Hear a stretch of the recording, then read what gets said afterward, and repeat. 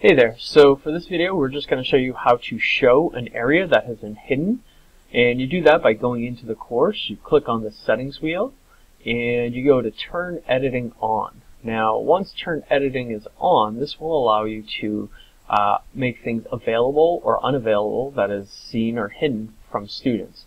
In this case we see this area here is hidden from students, and you can tell because it's grayed out and it says hidden from students. Now, when I click on the edit button for the section, right, so you want to find the section or the topic heading, and then you want to show topic.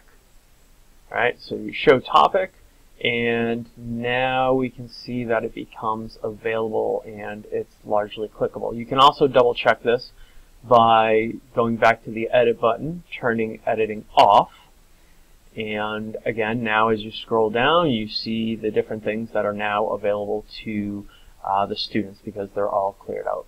So hopefully this is helpful and useful. Let me know if you have questions. Thank you.